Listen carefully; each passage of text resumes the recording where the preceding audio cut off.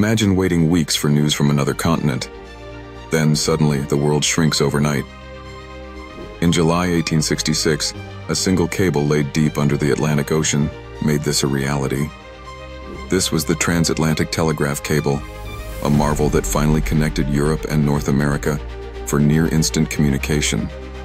The idea had been attempted before, but technical setbacks and snapped cables haunted earlier efforts, including the famous 1858 cable that failed after just weeks. After several costly failures, the steamship Great Eastern, the largest ship of its time, carried the massive cable from Valentia Island, Ireland, to Heart's Content, Newfoundland.